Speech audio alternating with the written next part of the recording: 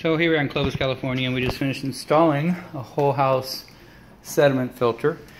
We've done some previous work out here for the homeowner. This is existing water softening equipment that is in there. The copper comes through the unit. So pretty standard installation. Drain line is like a power drain line. Something goes up overhead and back down.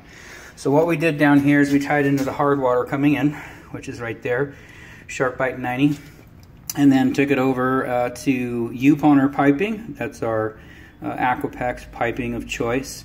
And then a little 90, and you can see it comes up on the outside and comes all the way over and dumps in to this whole house filter. So it's sediment only, so dirt, rust, sand, silt, whatever else. Doesn't treat anything else. No chlorine, chloramines, pesticides, whatever. You can certainly add on, if you cut this line apart, you can certainly add on canister, whatever you want to do, and put however many filters in there. And then, so it's flowing through, coming back out the other side, schedule 80 nipple. On this side, of course, we got the adapter, brass nipple. Out this side, schedule 80 by 12 nipple.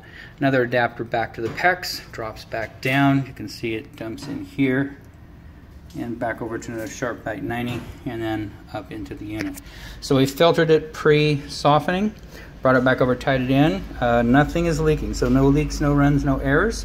Equipment's tied back in, and there's no leaks there. So outside of that, this installation is done.